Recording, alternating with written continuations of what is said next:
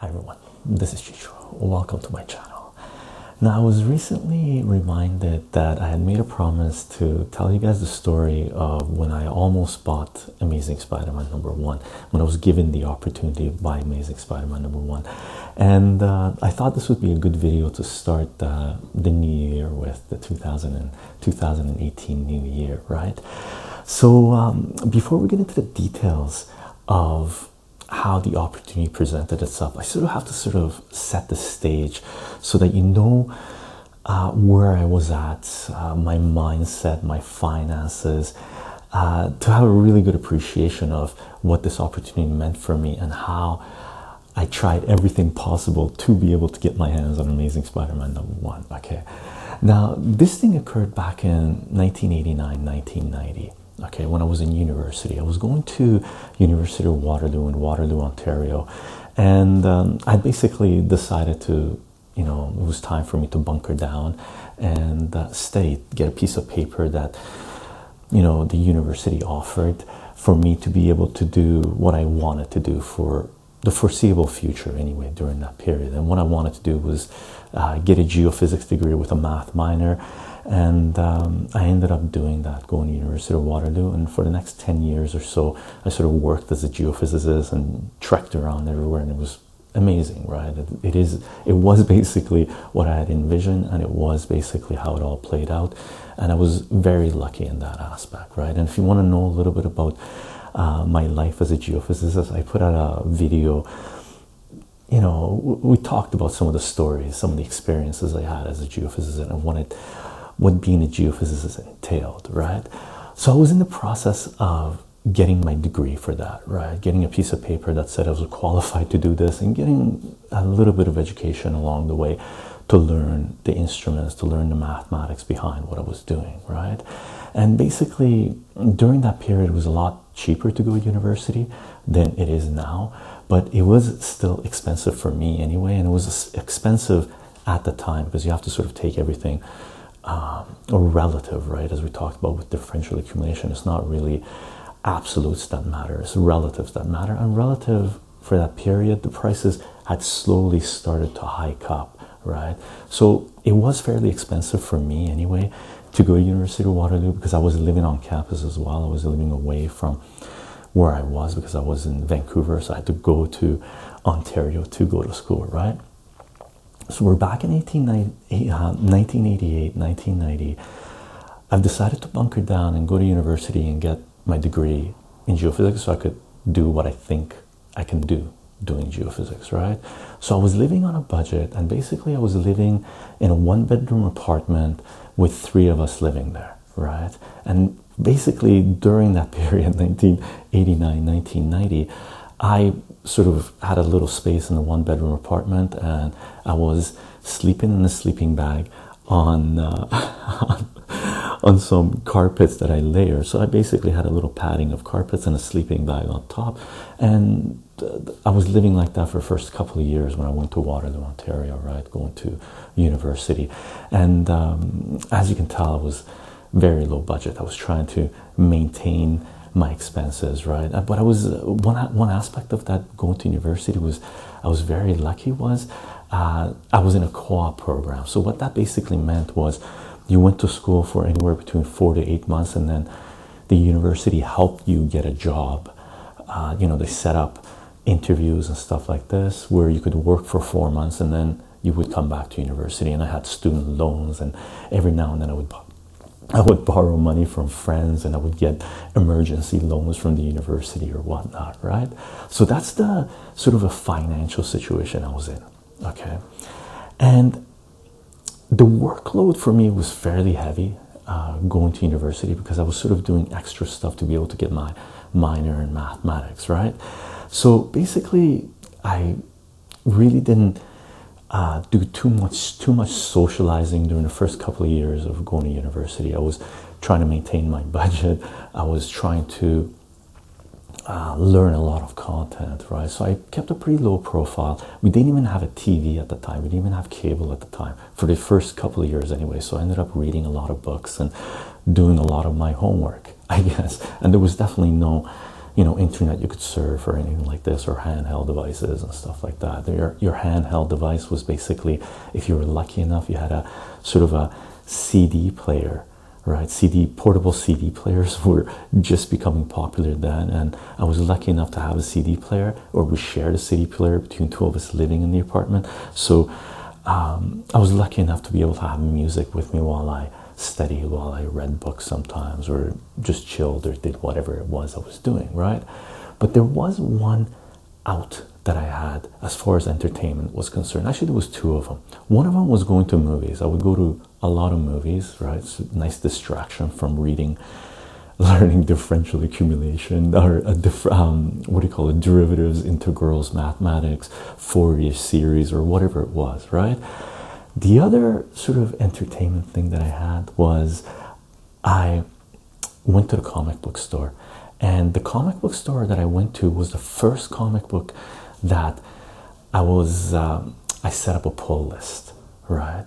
So during that period was my first real introduction to comic book specialty retail store, because it was the first time that I was able to get a pull list and take a look at what was coming out and sign up for titles. And once you get a pull list in a comic book store, what generally happens is you sort of hang around there for a bit. It's very weird. You sort of get to know the people working there. You get to know other people that have pull lists, because if you have a pull list, in general, you usually go in on, when the comics ship in, which is usually on Wednesdays. And for some reason back then, I remember comics shipping twice a week. I don't know if comics really ship twice a week, but I would go to the comic store twice a week. I would go there on Wednesdays. I believe it was Wednesdays back then as well. And I would go there on the weekend, right? Because that was when I didn't have any classes and I needed a little bit more break. So I would go to the comic book store on weekends and sort of look through the pull list, and or look in the bins, look at the back issues, and look what was on the racks, look to see if I had any more money that I could buy any additional comic books and stuff like this, right? So in general, I went to the comic book store twice a week, right? On a Wednesday when the books came out, and on the weekend, I think usually it was Saturday. That's why I think there were books being released twice a week, right? Now, for me, I didn't know this at the time, but I was lucky enough to have a pull list at a comic book retailer that was considered to be the oldest comic book retailer in Canada, and I believe in the United States. And the comic book retailer, the comic book store I was going to, was Now and Then Books, right? Hopefully Now and Then Books. I'm looking up the name of the owner because I talked to him a lot. I didn't know his last name, but I called him Harry, right? So I would talk to Harry a lot. So it was Now and Then Books in Kitchener, Ontario. And Kitchener, Ontario was sort of they're cities that are right beside each other. Waterloo is where I went to university, and Kitchener was right beside it. It was sort of a road that broke up Kitchener, Waterloo, right? But they're basically two cities that are right beside each other, right? So I would go from my city to Kitchener, Ontario, catch the bus, go there, or drive a car that we shared, right? Go there, and then I would go to the comic book store because it was a little of a trek for me if I was taking the bus, or driving wasn't that far, but taking a bus was a little bit of a trek. I would hang around the comic book store and stuff like this, right? So Now and Then Books, not knowing this at the time, was considered to be one of the longest, the oldest comic book specialty retail shop in North America, right? And the owner of that retail shop was Harry Kremer, Cremer, right? And he was a phenomenal guy, seriously. Having your first experience at a comic book store, of getting a pull list at a comic book store where the owner treats you well, where the people coming in and out of that door are aficionados, or creators, or artists, or people who have been collecting comic books during the 90s, or 1989, 1990, for like 20 years, 30 years. of people collecting comic books and getting to hear conversations, right? It was a great place to be, especially taking a break from what I was doing at university, right? Stressful, a lot of work, but amazing, amazing returns, right? Amazing experience. Okay, so it was fantastic sort of being in that comic book store and whatnot. And just to let you know how important Harry Kremer is to the comic book industry, there is an award that is named after him that is given out every year, and the award is the Joe Shuster Comic Book Awards, right? And I believe it's only given out, it's only Canada, but I think they're also involved in giving, you know, with award ceremonies in the United States as well. Okay, but Joe Shuster Comic Book Awards, and Joe Shuster Comic Book Awards is named after Joe Shuster, which was one of the co-creators of Superman, right? And Harry Kremer, the comic book owner of Now and Then Books, where I had my pull list in 1989, 1990, well, 1989 to 1992 or something, I had my pull list there. But for those 3-4 years where I had my pull list at his store, he was the owner. He was the person that I was dealing with, and I talked to him a fair bit, and he was a phenomenal guy, right? So huge respect for him. And he died, I believe he passed away in 2002, and the Joe Shuster Award was created, that aspect of it was created in honor of him, right, to recognize his work in the comic book media, right? So I had a nice little pull list. I would go in twice a week. I would talk to people, and after, you know, a year, after a few months, after a few weeks, you really got to know Harry and you got to know the store. And the way I basically ended up getting a pull list there, I was looking for some Flash comic books, right? Because I went to a used bookstore, and I bought some Flash back issues, and there was gaps in the read, so I had to go to a comic book store, specialty store, to be able to find those gaps, and found my way there and got my pull list there, right? Now one day when I was in the comic book store, I don't know if it was during the beginning stages of me going to Now and Then Books, right? It was after a few months, and one day when I went there, I went to, basically what you would do is you would go to, if Harry was in the front, you'd tell him, hey Harry, I'm here to pick up my pull list. Or sometimes he was out in the back. If you came in through the door, and if I remember this correctly, there was the cashier stand was in front of the door, right across from the door, and then there was a whole bunch of comics behind them on the wall, and there was comics. You went towards the cashier side of the comic book store, and along the walls, if you went in a little bit further, along the walls was the new racks, and he had stuff on the walls, and across from that, on the back of the store, was where his office was, right? So if Harry was in the front, you say, hey Harry, I'm here to pick up my pull list, right, on Wednesdays, and if I couldn't get there on Wednesdays, I'd go there on Saturdays, right? Or if he wasn't there, you go, you know, someone in the front would say, oh, he's in the back, and you would go in the back, and he was usually sitting on his chair, little swivel chair, right? And as soon as you walked through the door, or door to his office, you stood there. You never really walked in the door, just for me anyway, I never really walked into his office. I sort of stood at the doorway, right? And he'd be swiveling around in his chair. He'd go, hi, how you doing, Harry?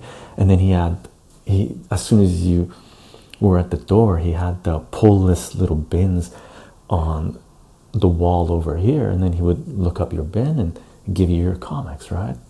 So one day when I was there, I went up there and said, hey Harry, I'm here to pick up my pull list. He was rotating on his chair, and he was holding a comic book, right? So we got into a little bit of talk, and I said, what are you holding? And he goes, Amazing Spider-Man #1. And I was like, you're doing what? You're holding Amazing Spider-Man #1. It was in a bag and a board, right? It wasn't slabbed or anything. There wasn't too many graded slab comics floating around at the time. The first time I ever saw a slabbed comic was during a comic book convention. I believe it was 1992 or something, where I had a booth where I was selling off some of my collection to, you know, get some money so I could buy more comic books, right? So I did the circuit of going to some of the conventions and setting up a booth and selling and trading with other collectors and stuff like this. So I said, "You're holding Amazing Spider-Man #1." So I said, "Can I take a look?" Right? He goes, "Yeah, for sure." So he handed it to me. I put my comics back in my bin. I looked at this thing, go, "Oh my god, this is beautiful, this is fantastic." And it was a very nice copy, right? There wasn't, I remember this, I don't know why I remember this, but I don't remember, maybe I don't remember it accurately because our memories, human memories, aren't very accurate. We in general remember what we want to remember, or we associate with other things. If you look into it, it's really interesting how the human mind works, right? But basically, I remember holding Amazing Spider-Man #1, right? For a time, I thought it was Amazing Fantasy 15, but it wasn't, right? The more I thought about it, it was definitely Amazing Spider-Man #1.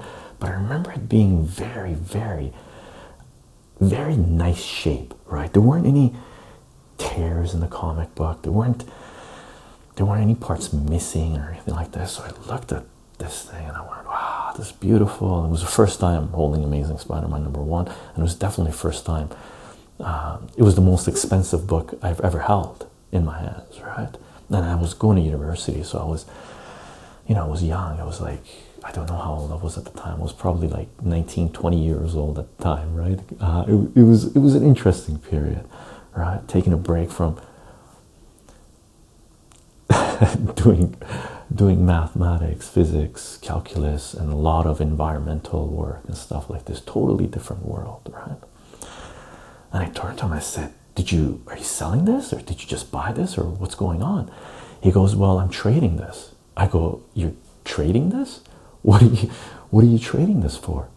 And then he reached over, his swivel chair, he went over to his table and grabbed a piece of white paper, right? It wasn't a comic book page, but it was a big page. It's sort of an art page, like a sketch, those large pieces of, I don't do art, so I don't know what they call them, but those large pieces of sketch booklets that people have that do sketches. And it was one of those torn out, and it was in a plastic, I believe it was in a plastic protective thing, but I don't think so. It had to be, right? I'm just thinking about what it was, and I'm telling myself that it had to be, but for some reason, I held it, I could fold it, but he did, he brought it over. When he handed it to me, he just goes, "Be careful with it." I said, "Okay." So he gave it to me, and I looked at it, and it was beautiful artwork, right? And you gotta remember, I was sort of new into comic book collecting at the time. I have comic book collection. I've been reading comics since I was really young, right? We put out a video where I showed you my first comic books that I still have, right? Some of my first comic books, which were the Tintins that I brought over from Iran when we came over from Canada, and they're all in Farsi, right? And I had other comic books as well that never made it with me, right? X-Men as well back then in Farsi that we couldn't bring with me, right? So I've been around comic books for a long time, but I never really considered comic books a form of collecting. I just bought comic books and read comic books, and I had my stacks of comic books, and I never put comic books in bags and board or anything like this back then, right? During the time I had my pull list, I did, but when I was a child, I didn't, right? So I looked at the piece of artwork that he handed to me, and I went, "Wow, it's beautiful." And the piece of art was it was a drawing, a sketch of Swamp Thing. Okay, and it was beautiful, and it was just a torso, the picture. It was big, intricate face of the Swamp Thing, and it went down to, it wasn't a full body sketch, I don't think so. It went, if my memory serves me right, it went down to, a little bit above, like to about here of Swamp Thing, and it was in profile mode, right? To a certain degree, sort of turned like this, right? And I looked at it, wow, this is very nice. I go, "You're trading Amazing Spider-Man #1 for this? How come?" And he goes, "Look at the signature," right? And you know me, I'm bad with reading names and pronouncing names. He goes, "It's Bernie Wrightson sketch, pencil sketch, right? At the time, you know, I knew of Bernie Wrightson, but I was just learning about the great masters, right? And I'm like, oh, Bernie Wrightson. I go, but you're giving up Amazing Spider-Man #1. He goes, yeah, but I'm doing a trade with an original sketch of Bernie Wrightson, right? It's what I want, and I'm willing to give up Amazing Spider-Man #1. And I sort of went, oh my God. Like for me, I wouldn't have given up Amazing Spider-Man #1 for a Bernie Wrightson sketch. Would I now? If I had 2 copies of Amazing Spider-Man #1, I would. Depending on the condition of Amazing Spider-Man, I would. The way I remember the condition of Amazing Spider-Man #1 to be the Bernie Wrightson sketch, I don't know what it's going for, Bernie Wrightson sketches, right? You might look that up. Would I give it up? I would right now. I would trade Amazing Spider-Man #1 with an original sketch of Bernie Wrightson pencils and a big piece of paper, and it was beautiful, right? I remember it being absolutely beautiful, right? The reason I would give it up, I don't know what the prices would be, is because Bernie Wrightson, right? Look up his work. It's absolutely brilliant, right? And at the time, I looked at this thing and I sort of gave him back the Bernie Wrightson painting, and I grabbed the Amazing Spider-Man #1 again. I was awestruck with Amazing Spider-Man #1, and I said, how much is this trade worth, right? And he said $1,400. Basically, it's the value we figured out it's going to be. And I said, so $1,400, you're basically doing a trade for Bernie Wrightson painting? He goes, yeah. I go, so basically this Amazing Spider-Man #1 is worth $1,400? He goes, yeah. If you bring me $1,400, right, I'll give you the Amazing Spider-Man #1, and I'll give the cash to the person who has the Bernie Wrightson paint sketch drawing, and I'll take that, right? So basically he said, bring me $1,400 and I'll give you Amazing Spider-Man #1, right? And I confirmed that. I said, so you're willing to sell me Amazing Spider-Man #1 for $1,400, this copy? He goes, yeah, right? I said, okay. When is this trade taking place? Right? He said, on Monday, right? This was I had a couple of days. I remember it. If it was Wednesday, then it would have been a Friday. If it was Saturday that I went in, it would have been the Monday that he was going to do the trade, right? He was holding on to it. He was holding on to the Bernie Wrightson painting. He was that, everyone trusted him, right? And Now and Then books, you have to appreciate how grand it is, right? One thing I forgot to mention, Dave Sim, the creator of Cerebus, worked at Now and Then books. He created some of his original sketches for a newsletter that Now and Then books had, right? He used to do signings at Now and Then books. He was best friends with Harry, right? Harry was best friends with a lot of comic book creators, right? So people trusted him. So he was holding on to the Bernie Wrightson sketch drawing and the Amazing Spider-Man #1 for a couple of days until I guess the person would come back or whatever the deal was for them to do the handover, right? For the guy to take Amazing Spider-Man #1. Okay. And he gave me 2 days to come up with $1,400 to buy Amazing Spider-Man #1. Now, this was at the beginning stages of me going to university. I didn't have very much money. I was racking up student debts, right?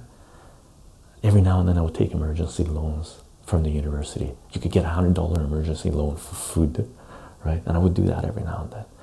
I slept on a sleeping bag for a couple of years, right? This was probably a year and a half into my university stint, right? Beginning stages. I probably did 1 co-op work term already or something, right?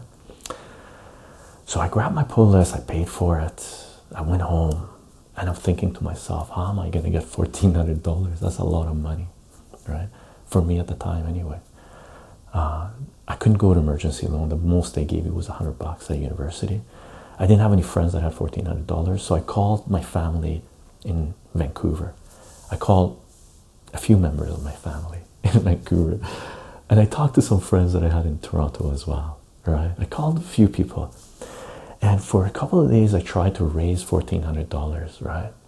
I remember one conversation I had, I can't remember who it was with.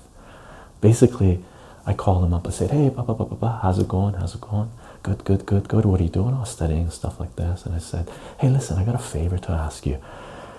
Can I borrow some money off you? And the person said, sure. How much do you need? I go, I need $1,400. That person's like, what? $1,400? What do you need it for? And I said, I needed to buy a comic book. The person on the back of the phone went, what? You need $1,400 to buy a comic book? Are you out of your mind? I go, listen, this is Amazing Spider-Man #1. It's da-da-da-da-da-da-da-da-da-da. So I went to the whole spiel I had, because I had asked a few people, right? And everybody said no. Everyone said, you're out of your mind. We're not going to give you $1,400 to buy a comic book, right? So I tried again, because I wasn't into deceiving anyone as to where the money was going. I was going to play possum, right? Pretend this was money for staying in university or for food or for whatever it was. I was being straight up, telling them why I needed the money, right? And the person was, no, you're out of your mind. I'm not going to. I go, listen, please, you know, this is pretty important to me. I won't get this opportunity again. It's a good deal. I trust it. It's graded well. You know, that's very important when you buy something like this, right? I knew exactly what the worth of this book was. It was worth a Bernie Wrightson original art piece, and I was pretty sure the Bernie Wrightson original art piece was worth a fair bit of money, so I put a fair bit of value on Amazing Spider-Man #1, because I really at the time had no idea about grading, right? I trusted Harry, right? And after a little conversation, the person said no. I couldn't get it, right? So one thing I did was, a couple of days later, I went back to, you know, Now and Then Bucks, and I went up to Harry and I said, Harry, have you done the trade yet? He goes, no, I haven't done the trade, but the guy's coming in this afternoon and he's going to take the Amazing Spider-Man #1. I go, listen, is the price still $1,400? He goes, yeah, the price is still $1,400. I go, is there any way you'll let me have it if I do a payment plan? Right? If I pay you a little bit every month? He said, no, I can't do that. I can't do that, Chycho. At the time, I wasn't going by Chycho. He called me by my real name, but I can't do that, Chycho. And I said, okay, it was worth a try for me. Thank you for letting me see it and whatnot. And that original art piece, I told him it looked beautiful. It looked beautiful. I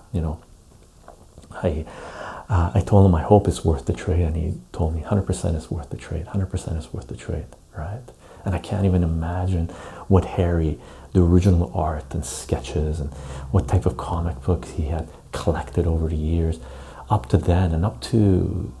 He passed away, I believe, in 2002, right? So I can't even imagine what he had acquired up to that point, right? It would have been magnificent collection, right? I would have loved to been able to do an ASMR or a video showing off his collection, and I wish this medium was available for that during that period, right?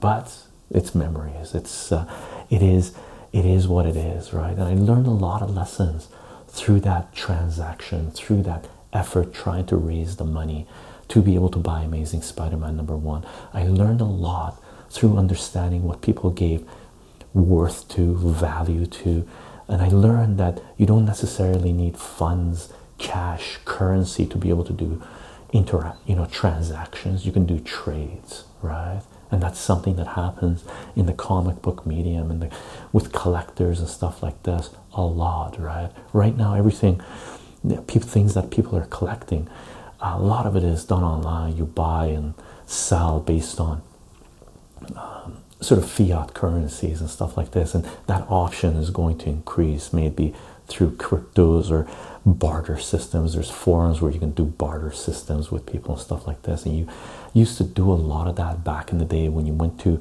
comic book shows and conventions, right? If you had a booth, you had other collectors that had booths. You would come in and take a look, and you would go and take a look at their stuff, and you would do trades, and and even buy stuff. Like when I went to conventions, I would buy things, right? I would do trades with things, and you know, I have stories to tell of those, right? But this is one of the stories that has really stuck with me and influenced me a lot, and I bring this up a lot with because family is family. They're still with me, and over the years I've brought this a lot to them, right? Remember that time when I asked you guys to give me $1,400 to buy Amazing Spider-Man #1 and you told me no?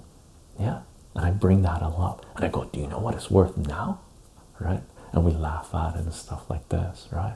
It's brilliant. I learned a lot through that interaction. I learned about economics, right? I learned about trading. I learned about investing, right? I learned how time plays into the scheme of things, right? And what people give worth to, right? Very important to get involved in investing and collecting and markets early on, so you can build an appreciation for a certain genre or certain or finances or budgets and stuff like this, right? I learned that I should always have some kind of a nest egg, some kind of stay liquid to a certain degree, where I can take advantage of opportunities that may present themselves, right? Very important when it comes to investing, right?